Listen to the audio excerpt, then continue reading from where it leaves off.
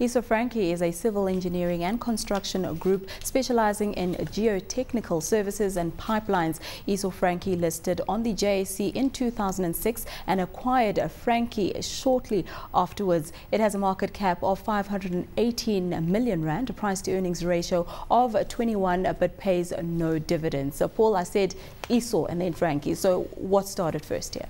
Well, both of them existed in the past. They were the two major players in the lateral support and digging holes before the buildings go in. And they then merged because Franki had left the country and the bank owned them. I think again in Vestact. Esor was then a competitor. They put the two businesses together. They've subsequently bought a few other things like Shearwater and Petula and so on.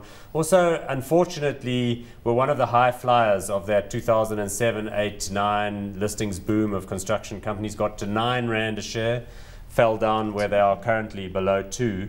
They did have a fairly significant rights issue where Sanlam and other people put more cash in. And they are at least at the sort of specialist end of the building cycle. So they're not the guys that put in the carpets and no one wants to pay them. They're the guys that operate initially and therefore they've got a better chance of being on a better footing. Business in Africa, stuff going on. So nice management team, a lot to like, bum sector.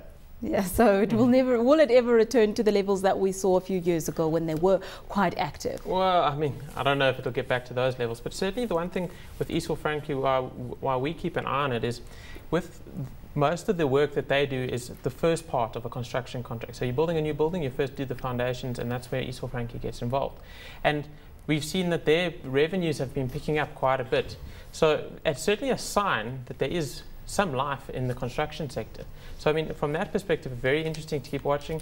Obviously, they've been involved in and out of court with a couple of cases, judges accusing them of fraudulent or corrupt activities, I think it is, which isn't great, and it potentially puts a question mark around management. And the second part is, that management isn't spending all their time focused on their business, they're also spending some time in court.